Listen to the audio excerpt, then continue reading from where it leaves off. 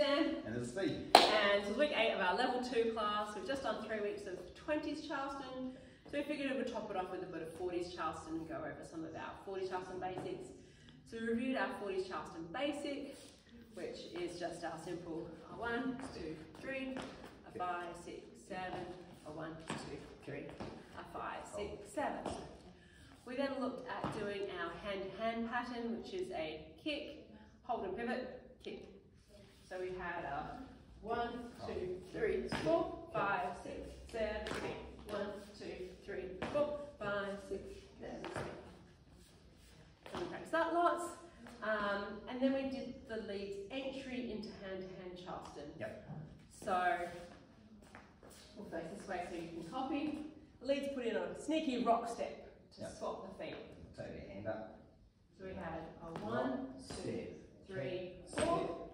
And leads hand comes to here, so they can do push my turn. We have 5, 6, 7, 8. And then we join up on 1 for our kicks, for our hand-to-hand. Pitch, kick, kick, pitch, kick. To get out, it's the same. Yeah. A 1, 2, 3, 4, 5, 6, 7, 8. So that rock step is on Anywhere on 7, 8 to get in, and on the 3, 4 to get out. If we did it with counts. So we'd have a basic Charleston first, a 1, 2, 3, a 5, 6, 7. 1, 2, 3, 4, 5, 6, 7, 8. 1, 2, 3, a 5, 6, 7. 1, 2, 3, 5, 6, 7. 1, 2, 3, 4, 5, 6, 7, 8. It's a little bit like a Charleston sandwich.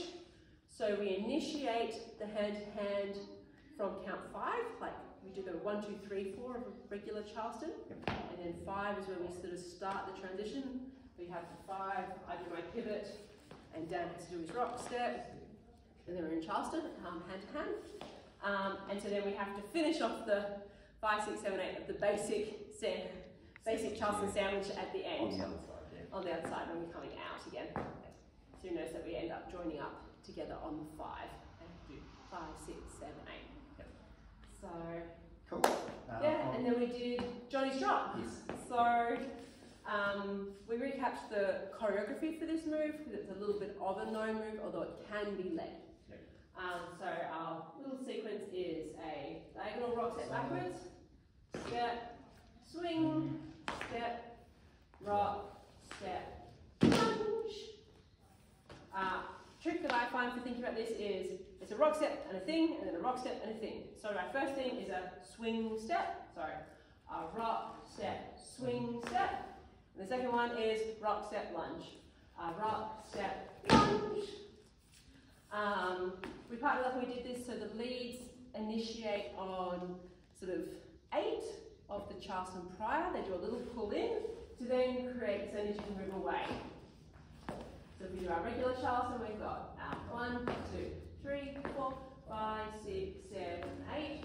1, 2, 3, 4, 5, 6, 7, 8. 1, 2, 3. We spoke about the lunge having to be weight committed to the front leg, so the back leg is free to do your rock step. If you split weight, you can't do the rock step and it feels real funny. We then added in one variation where we can do a hang step. So 1, 2, 3, 4 is all the same. We have our regular 1, 2, 3, 4. 5, 6 is still kind of the same. 5, 6. But the leads start to do a bit of a prep, so they can go up on 7 and then down on 8. And that's our hang step. 7, 8 before the lunge.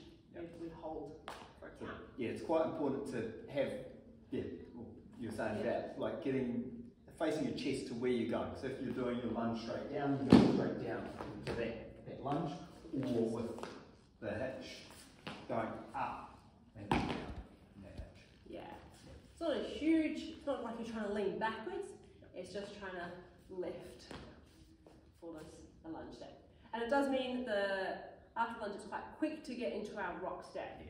Because instead of being able to hold 8 to get ready for the rock step, you land on 8 and you go straight into your rock step. So we'll briefly go through both both so you can see both options. We'll put a basic on the start.